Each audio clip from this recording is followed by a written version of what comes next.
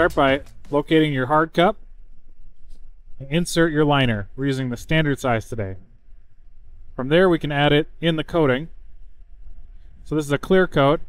We're going to mix at 4 to 1 to 1, so you can use the convenient mix ratios right on the cup.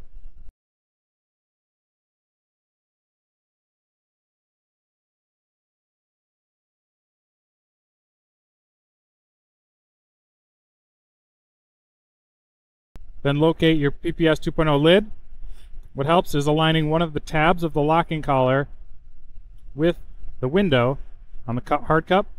As you press that down till you hear the click, you can verify that it's sealed with the liner by lifting up and making sure that seal is made. Then do your quarter turn rotation to ensure that locking collar is attached firmly to the hard cup. Once you have the cup mixed up and ready to spray, you grab your spray gun, performance spray gun, hold it by the nozzle, and then make that connection by ensuring that all 4 points are connected before inverting. Now let's spray.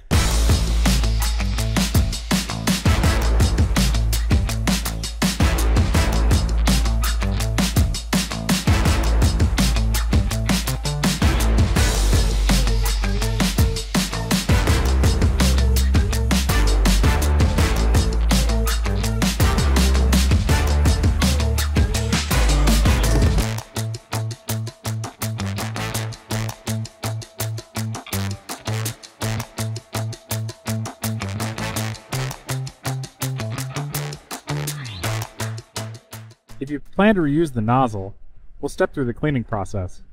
First, you'll want to drain back the coating into the PPS cup, and to do that, pull the trigger and give it a few good taps on the work surface.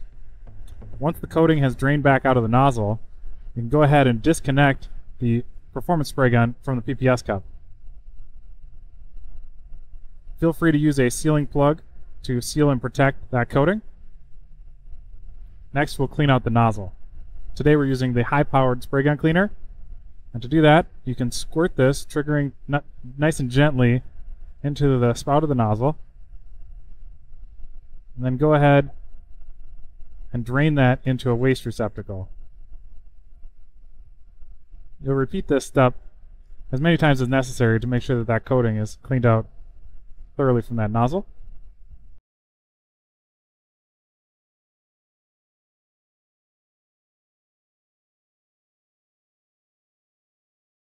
Once the nozzle is clean, you can remove it from the spray gun and then go ahead and grab a rag.